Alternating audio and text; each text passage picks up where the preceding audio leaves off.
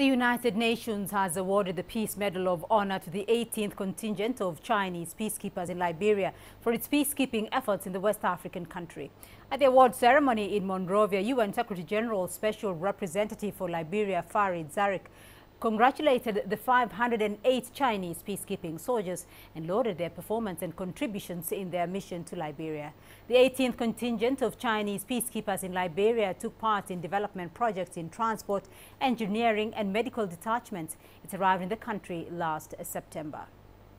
All of our 508 peacekeepers will take this medal awarding ceremony as an opportunity to bear in mind our missions and take persistent efforts to accomplish our peacekeeping missions.